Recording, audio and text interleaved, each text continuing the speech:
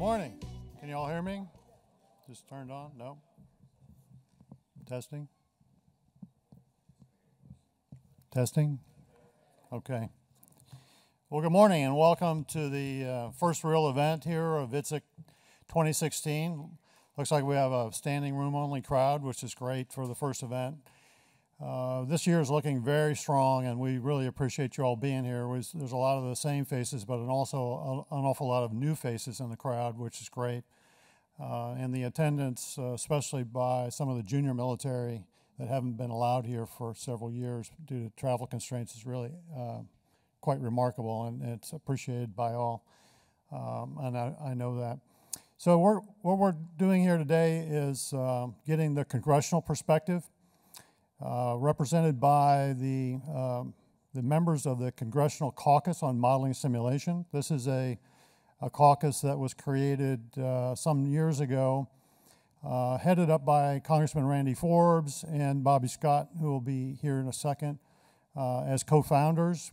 The caucus has grown to over 30 strong on the House side, and it is really focused on promoting the use of modeling simulation and in training systems, as well as across the entire span for use. And it's something that's high tech. It's hard to really understand modeling simulation from the lay perspective, and so we do a couple of things a year. This is one. We also really act as Congressman Forbes' staff on the NTSA side to help facilitate and create legislative initiatives that are modeling and simulation based, as well as we run a leadership summit for Congressman Forbes and the caucus in the spring, which is designed to get the leaders in the modeling simulation community together. It's usually held in the Hampton Roads area. To discuss ways that we can go forward on the Hill to promote modeling simulation and the use thereof. So the other things that we do within the congressional realm on the NTSA side is to run a very small but effective simulation expo up in the Rayburn building on the Hill in July of every year. So we take training systems to the Hill and put them inside the building where they can't get away, and we get quite a few members and the staff specifically to come through and touch and put their hands on some of the training products that you see out here on the floor. And again, it's awareness. A lot of people don't know what it is. They don't have a great understanding for it. So it's a great place for a dialogue. So today we're going to hear from two members, not members, but two heavy hitters in terms of supporting training systems and modeling simulation. First, we're going to hear from Congressman Micah via video, and then I'll introduce Congressman Bobby Scott from Virginia. Both of them, Congressman Micah is not on the caucus, but he is the local really representative, has been very, very strong advocate for modeling simulation and training systems over time, and has been a great advocate for the types of technologies you see here at ITSEC. So with that, can we run the video for Congressman Micah? Hello, this is Congressman John Micah, and I just want to take this opportunity to welcome everyone to the 50th ITSEC and Training and Simulation Conference in Orlando in Central Florida. Welcome from whatever part of the country or the world you came to, and you're here on an important mission. I'm sorry I can't be with you. Unfortunately, as they say, a funny thing happened on the way to the forum. And with redistricting, no longer be in Congress, but I have had 24 absolutely remarkable years, nearly a quarter of a century, to be involved in various programs and projects. And one of the most important has been simulation. Started out some time ago with the military. It was just a live fire training exercise to train our troops with a simple weapon, and it's turned over the past 2 decades and many decades you all have been working on into one of the most sophisticated and effective approaches to training, to manpower preparedness that you could imagine. Last year when I was on the floor, my jaw just dropped at the advancement and the use of simulation and modeling. The applications are just astounding, and what they can do to make our military better prepared. And not only the military now, simulation from what we've done in Central Florida around the country now dominates so many activities. Even in Central Florida recently, I got to participate in the opening of a Veterans Medical Simulation Center, now the Nation Center. So first I want to thank you all for your courtesy working with you. I want to thank Admiral Rob for his leadership. People like Tom Baptiste, who's led the National Center, a great advocate on behalf of simulation. And then, of course, my good friend Wayman Armstrong, one of the private sector leaders who never stops working in the industry for its advancement. So while I can't be with you, I'm tidying up some affairs as I depart Congress. I do want to leave you with an important message. And we've had other great leaders I've worked with. Unfortunately, the same thing happened with redistricting to my good colleague, Randy Forbes. You've got Bobby Scott, who, again, has been by our side. And simulation is a Republican or Democrat or independent issue. It's an important issue for the whole country, and Bobby's helped lead that effort. And there will be others coming forward, and you need to help identify them and get them involved. I always remember Tom Baptiste. He kind of summed it up when he came to the Hill. He says, sometimes you talk to members or staff, and sometimes even folks in the military, and you mention simulation, and this glaze comes over their eyes. They really don't know too much about it.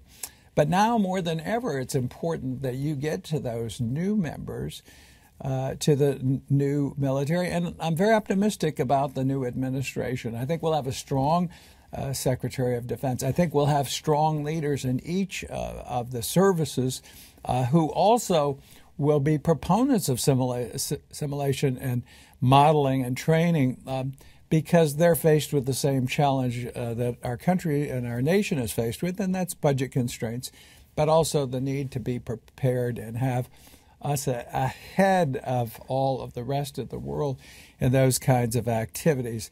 Cybersecurity, there's just so many important areas that we've got to excel in. So while I depart, I leave you with the challenge to educate those new members. The other thing, too, is we started some acquisition reform, and we can't be mired in the past programs.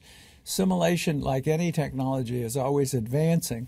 And while it might be nice to have a contract doing the same thing time and time again, we do need to change out our approaches. And that's one thing I would say that we need to look at is staying ahead of the curve, not having our acquisition behind the curve, either in what we're acquiring or how we acquire it. Because as you know, sometimes the process of changing the acquisition and requirement regime is very difficult. But I'm optimistic, and you should get in there now as we change administrations and educate people and then make the system work better. So simulation can be even more beneficial in the future than it is now. It has been a great run. When I came in, as I said, simulation was just a small activity with one of the services. It's grown now across every branch of the services. It's recognized, and it should be, because of its importance, its savings, and the most important fact is the readiness of our men and women in service to our country. So I'm very grateful to have been a small part of the growth of the industry, and the growth of the applications, and also highlighting the importance across the board to past administrations, and now you have the challenge of getting to new leaders. So, Congressman John Mica, I bid you a fond farewell. I'll be working with the industry any way I can in the future. Got a few good contacts in the new administration, and first thing off of my lips will be how important this activity is to the United States of America. Thank you again. Honored to spend a few last moments with you, and appreciate every one of you for your service to the United States of America. Thank you, and God bless you. John Mica.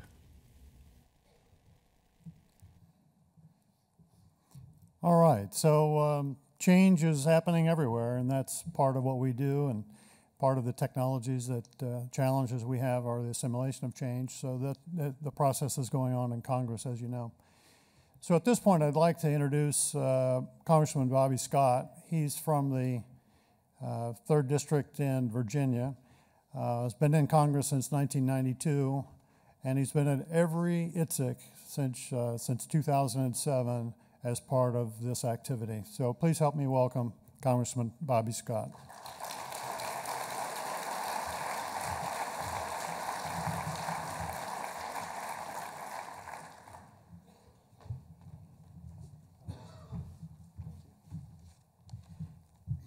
Thank you, Admiral Rob, for your very kind introduction, and it's certainly a pleasure to be back in Orlando for this ITSEC conference, the 50th anniversary. It's also pleased to recognize Linda Brent and Barbara McDaniel and all of the NHTSA staff for sponsoring this event. We always look forward to it, and it helps members of Congress recognize the importance of modeling and simulation. It's also an honor to follow John Mica. John and I were elected the same year, 1992, and he has been a long supporter of modeling and simulation, and I look forward to working with his successor in Congress, Stephanie Murphy. But John has been working hard, and I expect him to be a continuing force in modeling and simulation. I've also been pleased to serve on the Modeling and Simulation Caucus. It's been founded by my friend and Virginia colleague, Randy Forbes, who has been the real vision of modeling and simulation over the years. He will, as John mentioned, unfortunately be leaving Congress at the end of this term, but don't count Randy out. He is, as I understand it, on the short list being considered as Secretary of the Navy. And if he is picked, there won't be anybody who will work harder and knows more about the military, especially the Navy, than my friend from Virginia, Randy Forbes. With that said, I want to thank Admiral Rob and everyone for inviting us here. This is, as I said, one of many conferences I've attended, and each one brings bigger and better things. The goggle technology, the resolution on the simulation is getting better and better every year. You're also doing something that I think is a great thing generally, but can cause some political heartburn, and that is you're trying to limit the platforms that you're using so that you can actually communicate with yourselves. That's great in terms of governance, but it's if you happen to have somebody in your district that is on a platform that isn't picked, that obviously can cause some problems. Go forward anyway and just leave the problems to us. One of the things I understand that you're doing is making sure that when you've paid for the development of technology, the government owns the technology, and that way others can use it, and you don't get into the perverse situation where competitors are having to pay royalties to each other, to their competitors. And so, as I said, go forward, and we'll just try to deal with the political heartburn as it happens. Admiral Rob and everybody here knows that we're diligently to make sure that the Modeling and Simulation Caucus continues. The loss of Randy will be obviously a setback, but we can go forward. It's important that businesses contact their members of Congress. I think John mentioned this, to express the importance of modeling and simulation. Members of Congress respond better when they hear from their constituents than member to member, and to the extent that you can contact your members and show them the importance of modeling and simulation, we're much more likely to get their cooperation back in Washington. The Modeling and Simulation Caucus provides a forum to educate members of Congress and their staffs of the importance of this industry and to every sector of our nation's economy. The caucus also provides the industry with the opportunity to come to Capitol Hill, as has been referenced each year, to showcase how this technology can be utilized in various fields and how you can perform your services better and cheaper, which is always of interest to members of Congress. My commitment to the caucus is actually twofold. I'm proud to represent the 3rd Congressional District of Virginia, whose citizens, businesses, colleges, and universities have been leaders in the field of modeling and simulation. VMASC, Virginia Modeling and Simulation Center at Old Dominion University, was founded in 1997 and has been obviously a leader in the field.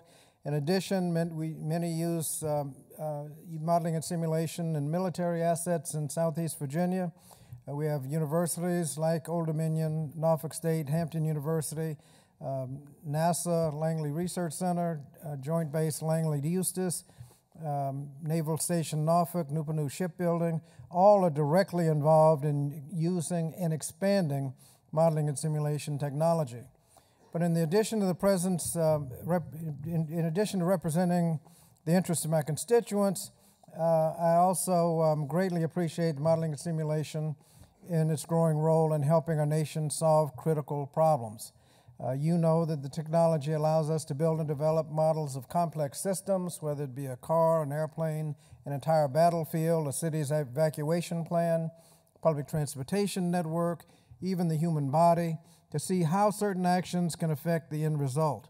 By using modeling and simulation, we're able to save money and make sure we're making the right decisions long before they're actually implemented. And we can see how that analysis and training can be cost effective. For example, if a pilot in training messes up, you don't have to repair the plane. All you have to do is reboot the computer.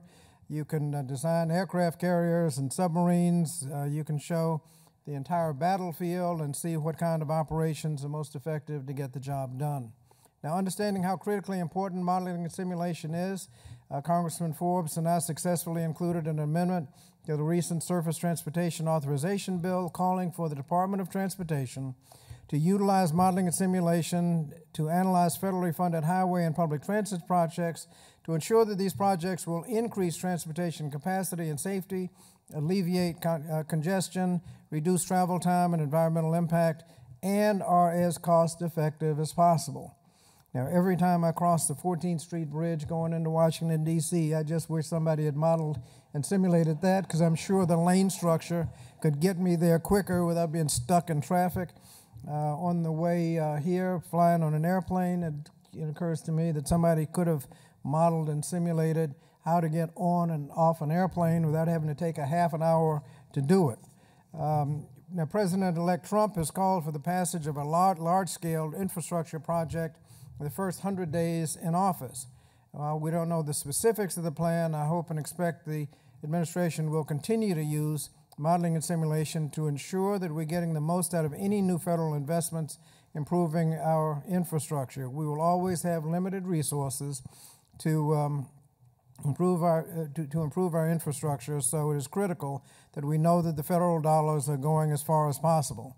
Modeling and simulation is the best tool to ensure that we're getting that best deal. Now, this is just one area where we should be highlighting this is just one area where we should be highlighting other uses of modeling and simulation in the federal government. We must continue to encourage interagency cooperation to leverage what has already been accomplished by some agencies to make sure that we're getting the best use out of modeling and simulation for all agencies. Unfortunately, Washington has been stymied recently in its advancements in research, development, and technology innovation that could spur cooperation because of budget constraints. We all know that sequestration and other budget cuts enacted in the Budget Control Act of 2011 and subsequent appropriations bills over the past 5 years have had a significant negative impact on the nation's defense military readiness, and our ability to make the investments that we know are necessary to ensure our nation's long-term economic competitiveness.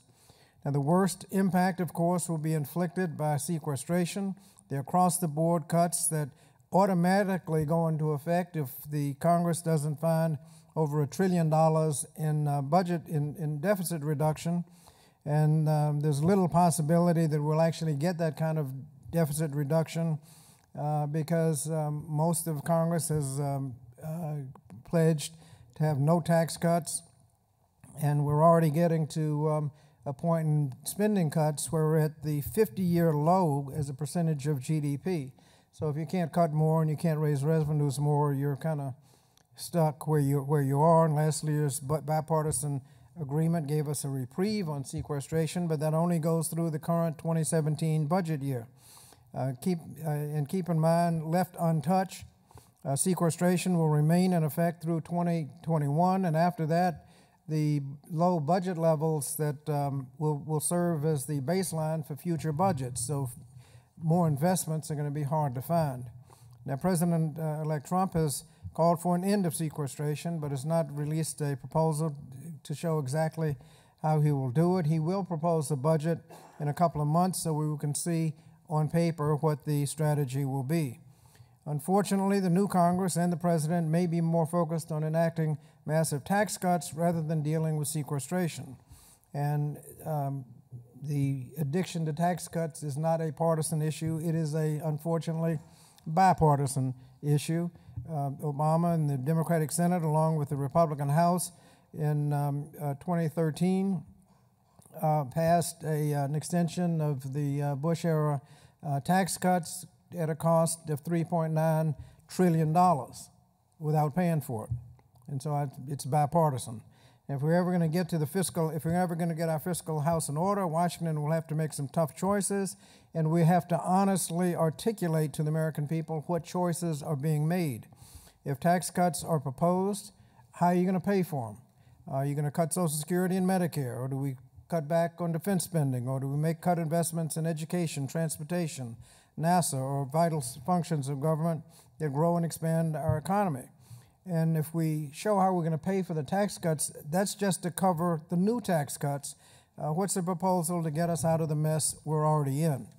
Now, I think if clearly given the choice, the American people will choose better schools, a stronger military, protecting Social Security and Medicare, improving roads and bridges, and investing in cost-saving technology like modeling and simulation over enacting new massive tax cuts. In fact, I believe that the public would support tax increases to make many of those investments, but we have to present the choices that we're making. For example, if you're going to have new tax increases, are you willing to pay more gas tax in order to get better roads and bridges? Now, unfortunately, the way we work in Washington is we make sequential decisions, like, how would you like a reduction in the gas tax? Okay. How would you like to build new roads? Okay. Then how do we get into this deficit mess? Well, that's if you do it all at once, then you can see what choices are actually being made. If we make the right choices, we'll be better equipped to make sure that we're able to educate and prepare the next generation of leaders in this industry and other high-tech sectors. And I currently serve as a ranking member or top Democrat on the House Education and Workforce Committee, and my committee is focusing on policies to help ensure that students K through 12 are developing necessary skills to succeed over the course of their lifetime. During this last Congress, we were able to pass a bipartisan reauthorization of the Elementary and Secondary Education Act, replacing No Child Left Behind. And the next Congress, my committee will be focused on considering a long overdue update of the Higher Education Act. Now, as we know, education doesn't end after high school. Today, more than ever, a college education is necessary, is a necessity, not just a desire. And a college education can represent the difference between a minimum wage job that barely keeps one afloat and a well-paying job with long-term career aspects to provide greater financial flexibility. As we fully shift into a post-industrial economy, less skilled workers will have trouble finding jobs. Most studies tell us by 2020, 65% of all new jobs will require some kind of education past the high school level. Now, that doesn't mean 4-year liberal arts degree, but some education and training past the high school level. Now, we don't want to overlook the vocational education. That's very important. And I know just recently one of our governors of Virginia suddenly became a strong supporter of vocational education. And I found out what happened.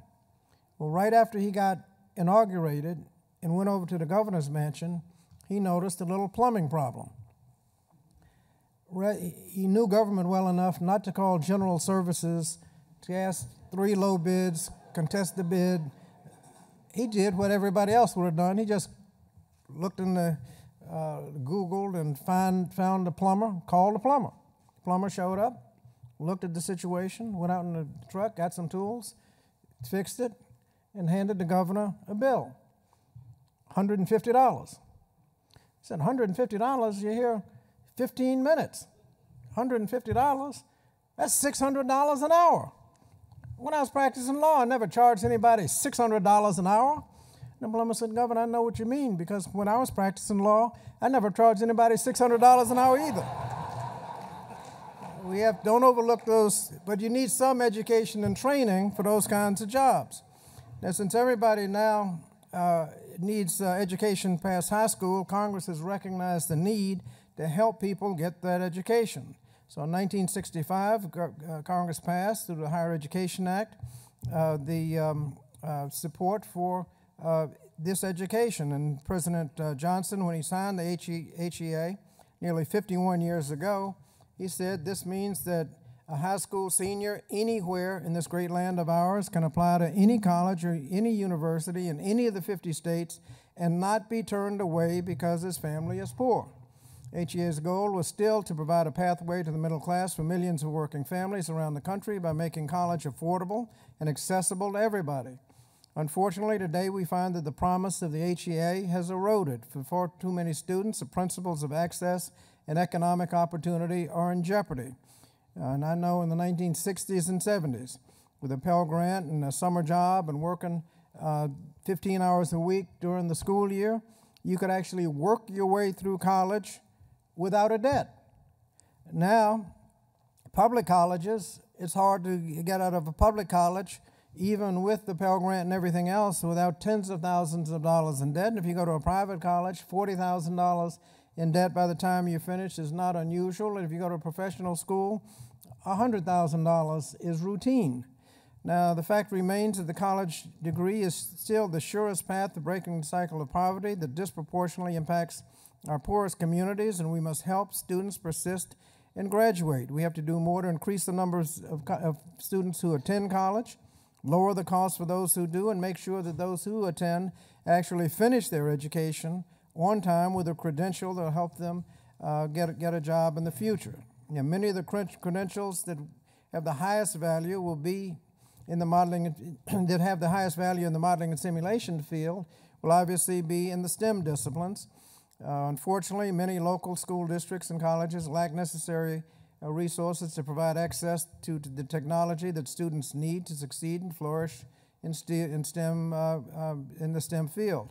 As a result, a preponderance of American students, particularly minority students, have actually fallen behind those in other industrialized nations in math and science, so it is no surprise that minorities are underrepresented in jobs in that field.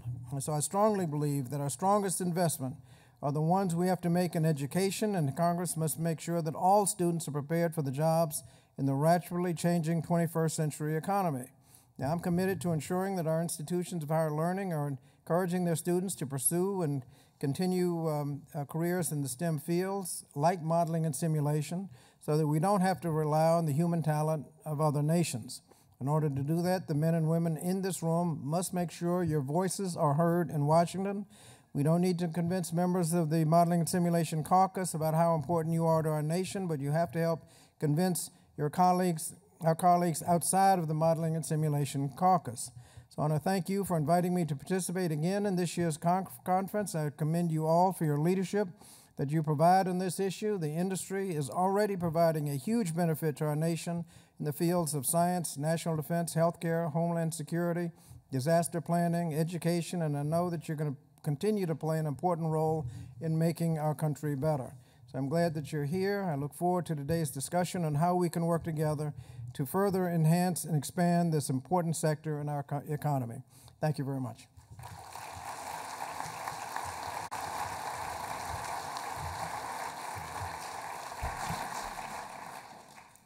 So now we're going to go into our second phase where you get to interact. You all had a question card on your seat, hopefully, and we'll solicit any kind of requests for questions from the crowd. I think Linda and a few helpers are out. We can't see you, so she's going to collect those. My request for you is that there's a question on the card and that it's on one side of the paper, and if you could keep it fairly crisp and short and politically correct, we would appreciate that. So in terms of the Congressman Scott, we really appreciate your words, and I think you hit a lot of different areas that are important to this crowd. Can you just give us a sense in D.C. about the election and transitions and the change that's going on? Well, there are a lot of unknowns. Obviously, new administration coming in had a campaign, but you have to transition between the campaign and the and actually governing. We've seen this in the Affordable Care Act, where you make a lot of allegations. You're going to replace and repeal, or repeal and replace. I think people are recognizing that that's great for the campaign, but when you actually try to implement it, it's going to be problematic. They've said, for example, they like the good parts of it, but don't like the bad parts of it. Well, that's like saying that you like the road project, but you don't like the tolls. The bad parts are in there not because we like the bad parts, but because they make the good parts work. Covering people with a pre-existing condition, for example, if you can wait until you get sick before you get insurance, people will wait until they get sick before they buy insurance. The insurance pool will be a lot sicker than average. Costs go up, more healthy people drop out, and you spiral out of control. So you have to have some way to get everybody into the pool if you're going to cover people with pre-existing conditions. The mechanism we use is the penalty, a tax penalty. Okay, well, how else are you going to get it done? If you can come up with a different way to coerce people to buy insurance, then it'll work. But you just can't say you're going to cover people with pre-existing conditions without addressing the fact that you have to find some way to get in. So there's going to be a transition between the campaign and the actual politicking. My opponent, for example, campaigned on the idea that we need more tax cuts, we need more defense spending, and we have to address the budget deficit. Well, that works in a campaign, but when you start trying to govern, you're going to have to figure out exactly how to reduce the deficit, how to pay for your initiatives, and that's a little more difficult than campaigning. And if you're in the majority, if you're in the minority, you don't have to worry about it. You can stay in campaign mood, but if you are actually trying to govern, you're going to have things that actually add up. And so we haven't seen the budget. He has proposed massive tax cuts and additional spending in certain areas, and we're going to deal with the deficit. Obviously, something's got to give, and we'll just have to wait until his budget comes forward to see what those numbers look like. And there are a lot of other areas where we have to see the policy. There's a lot of politics in terms of we got to win, we have to block initiatives without even knowing what they are. I think the better policy is to wait and see what the policies are. If you agree with them, we go forward. If we disagree with them and can kind of recommend amendments to fix it, then let's do that. If it's just totally unacceptable, then you engage the battle.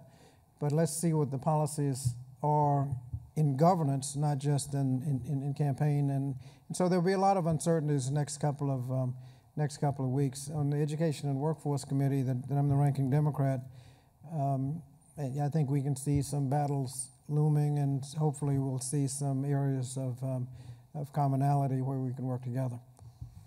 One of the areas that seemed to be sort of bipartisan was this idea of repairing infrastructure and sort of rebuilding the nation. That again sounds kind of expensive. So what are your thoughts on that? I mean, this is kind of in your lane. Well, this is the difference between campaigning and governing. As I understand the infrastructure proposal, this expensive infrastructure proposal will be paid for with tax cuts.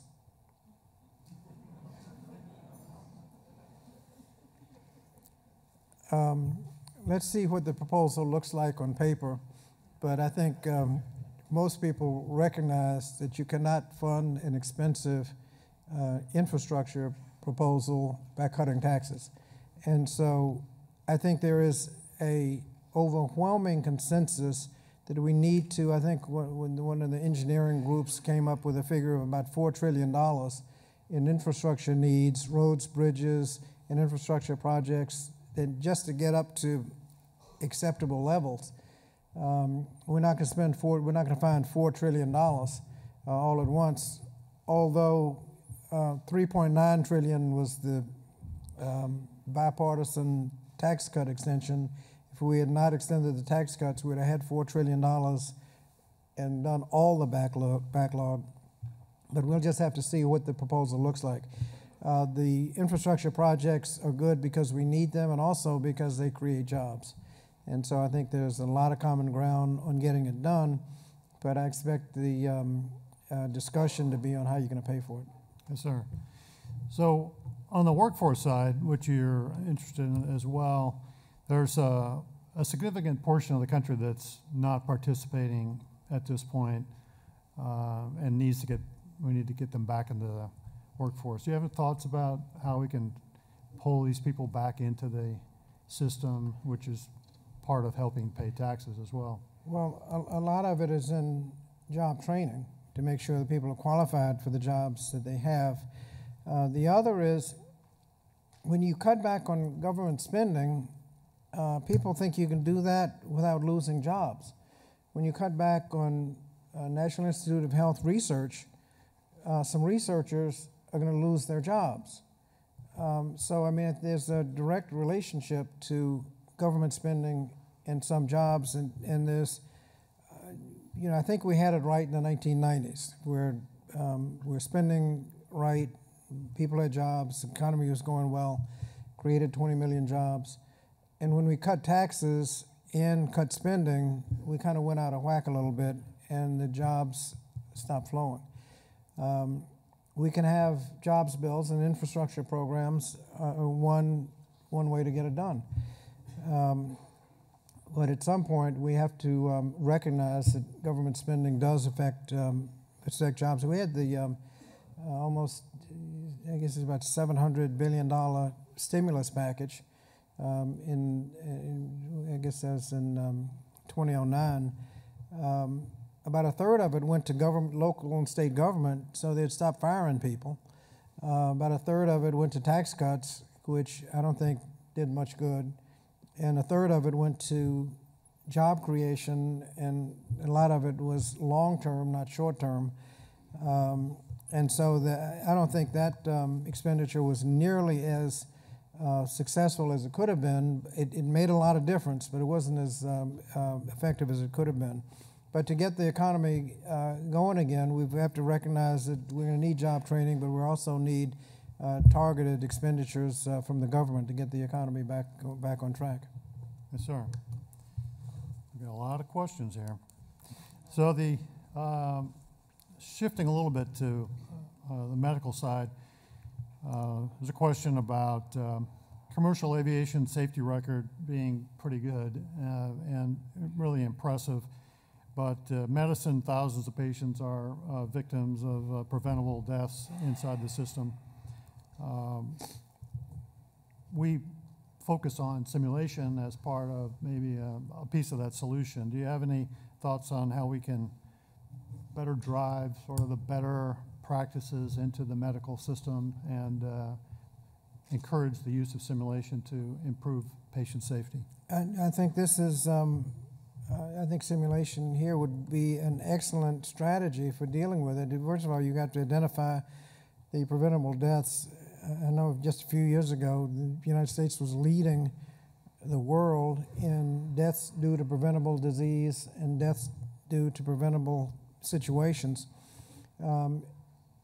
Modeling and simulation in a hospital can show how you can be more effective, how you can perhaps prevent disease from spreading around. Sometimes it's been said that the last place you want to go is a hospital because you're likely to pick up diseases that you don't find outside of the hospital. And modeling and simulation can help try to control this. So I would turn the question back on those who are doing it to help us to recommend the modeling and simulation strategies that can actually reduce deaths. The Affordable Care Act had a strategy to try to deal with this. And that is, if you come back to the hospital after you've been recently released, the hospital doesn't get paid twice.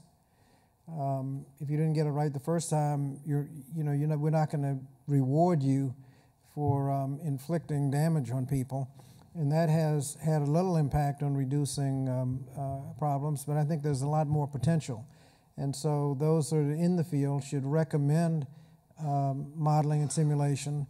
And once recommended, one of the things that can be helpful is if hospitals do not adopt the safety strategies and people get sick, the much maligned trial lawyers can come and sue for damages.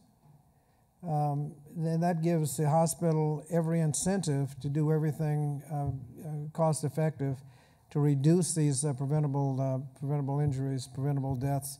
And so hopefully people in this room will recommend the strategies, and we can go forth and have them implemented.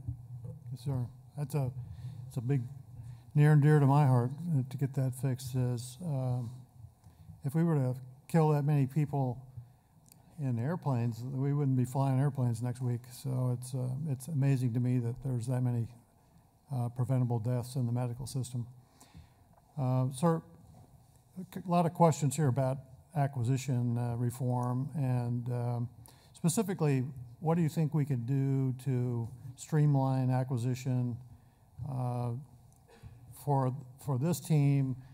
They make things in about 6 months, and then it takes 3 years to get them implemented, and this is a common problem for the technology group that is transforming so quickly, and the assimilation, it takes so long, and in some cases, too long. It's obsolete by the time we finally get around to it. Do you have any thoughts on how we can, especially for this high-tech system, programs work better in the acquisition? Well, with the present acquisition strategy, and the acquisition strategy is there designed to be fair to everybody. If you could be a lot more efficient if you didn't worry about being fair to people. Rather than get 3 low bids, just get a reasonable bid and go with it. We try to be fair so everybody gets a fair shot. And when you do that, it's obviously not the most streamlined, so we got to get a little balance. One of the problems with technology is when you submit the bid, it's based on the technology you think is there now, and by the time the bids come in and you're ready to go, what you've designed into the project is obsolete. We need to figure out a way to address this, and I don't know that the government has it right. If you can come up with recommendations, and ITSEC can be helpful in this, tell us how you can write the specifications so that they can incorporate the evolving technology. So by the time you're on the job and the technology has actually progressed, that you could substitute the technology, or you can have it open so that as new technology comes in, it can be incorporated. But I don't know that there's any, with the present system, trying to be fair to everybody, it's going to be hard to do that without some specific recommendations from NHTSA and others. Yes, sir. Somewhat related, but a little different. I know one of the areas that we've been working on over the time of the caucus is try to get modeling and simulation inculcated into projects. But what do you think? Often in the government side, even when we talk about soft government-owned and non-proprietary solutions, we have a problem with enforcement. What do you think about ways, even if we were to get modeling simulation pushed down into the system, where we could enforce it? Well, I think one of the best things that's going to happen to modeling and simulation would be Randy Forbes becoming Secretary of the Navy. But you mentioned non-proprietary, and that's as people develop the software and get copyrights and intellectual property rights on that software, we have to encourage the government, as they buy software, to own the software. That way, the next bid that goes out can build on the software. You don't have to reinvent the wheel. Downloading all of, up to that point is a lot easier than trying to develop up to that point. And also, as you limit the number of platforms, the competition will be on the application, not on reinventing the wheel to get up to that same point. And so, to the extent that we can get the government owning the software, and if you've mapped out the interstate, the next guy coming doesn't have to redo the interstate. He can just start off with that and improve. So if we can have more non-proprietary software and the government buying the software and it becoming more open source, I think that would be helpful. We also need to do what we did in the transportation bill, remind people that modeling and simulation works not only in transportation, in the defense bill, in every other legislation that comes through, to make sure that we're using modeling and simulation in all fields, medicine, health and human services. I think that would be helpful. Yes, sir. Here's a more free stuff question. What can Congress do to get a national high-speed internet free and open across the country, just like we did with GPS?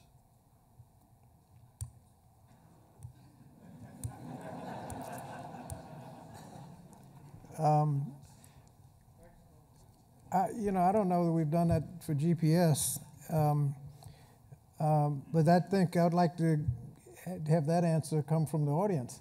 Okay. To the extent that you can, and we can fund it. There are challenges.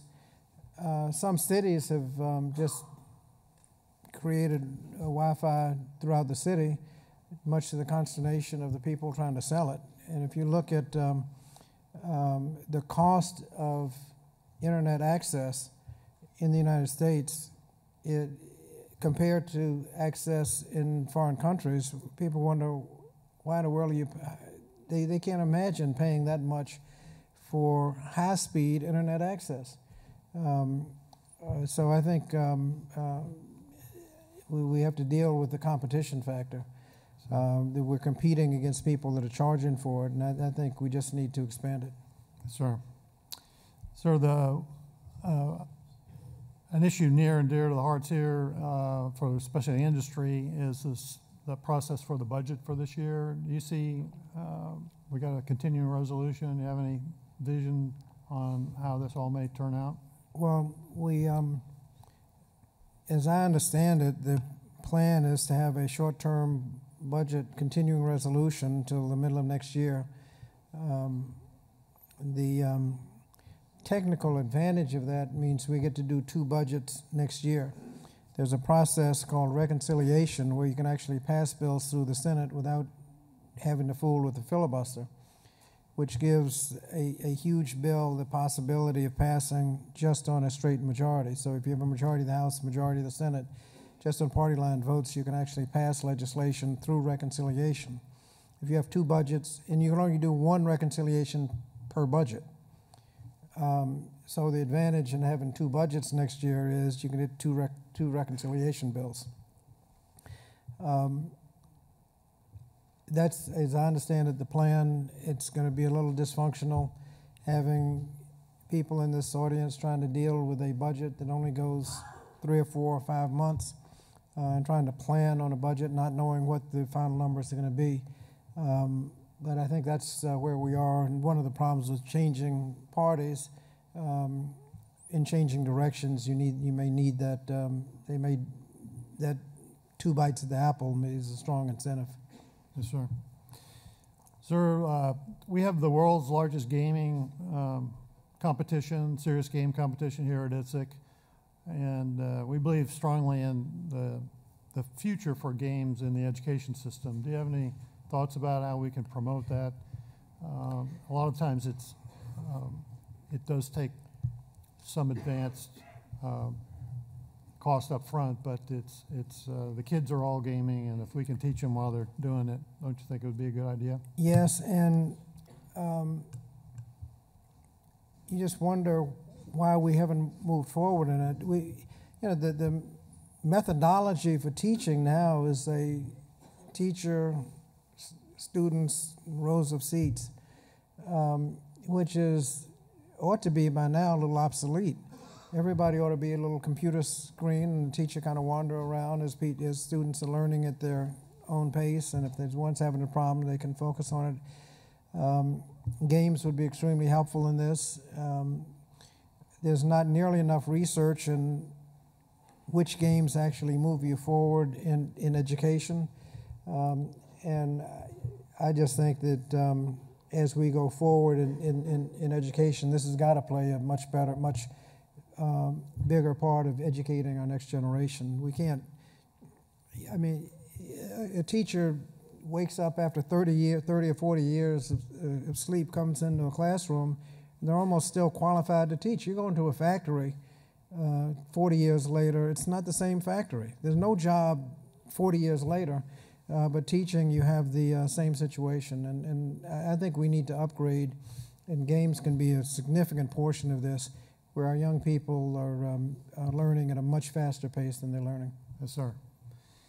And sir, the last question I'm going to ask you is also near and dear to the heart of this, especially the local group. What do you see in terms of the potential for a BRAC down the road? Hopefully, very little. As a representative of an area where Old Dominion University professors have estimated that 48% of the entire economy is dependent on the Department of Defense. I didn't say government spending, like Social Security and Medicaid and NASA, Department of Defense, mostly Department of the Navy. So when you start talking about closing military bases, you're going to Midland.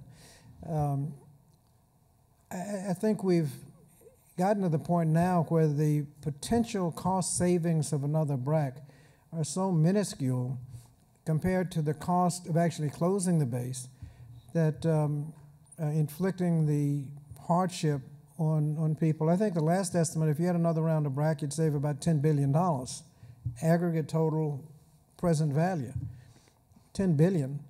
If you look at what localities and states will spend protecting themselves from the BRAC, I mean, you've wasted most of that. I remember when they put Fort Lee on a BRAC potential list, the lawyers told Prince George County that they had to delay their bond issue because if they didn't put the potential of a BRAC into their bond application, it wouldn't be in good faith, and if they put it in there, the interest rate would go up. And so they had to wait to the end of the BRAC when they didn't think they were going to get close Fort Lee, and they didn't, and then they can go forward. I mean, when you inflict this kind of economic terror on a locality, and you're scrambling around trying to protect yourself, states and localities will spend the better part of $10 billion protecting themselves. The amount of savings, and then you have to spend a lot of money in order to save the money. You have to move people around. I know they closed Fort Monroe. They had to spend a lot of money to move the people up to Fort Eustis, about 20 miles away, and by the time they did the housing and protected the assets at Fort Monroe and did what they had to do, I'm not sure they saved very much at all. They got environmental cleanup that did not have to be done if it maintained a military base. And so I think we've gotten to the point where we've saved about as much as we reasonably can with BRAC, and I think the reaction in Congress when they have a no more BRAC amendments to defense bills, those things get 2/3, 3/4 the vote of members of Congress. So I think the likelihood of another BRAC is small at this point. Great. So, sir, the ITSEC community is here and appreciates you being here. What can we do to help you on the Hill? Well, talk to your members of Congress to make sure they know the importance of modeling and simulation, particularly how modeling and simulation can help become more efficient and save money. And those are the kinds of things that members of Congress would be looking for, and that save money particularly because that would mean that we could spend money elsewhere. We've got budget problems, and anytime we can get the job done cheaper is good news to members of Congress. Encourage them to join the Modeling and Simulation Caucus so that we can advance your cause in Congress. All right. Thank you. Well, thank you very much, Congressman Scott. Like I said, he's been here every year. He's the last man standing, literally. Thank you.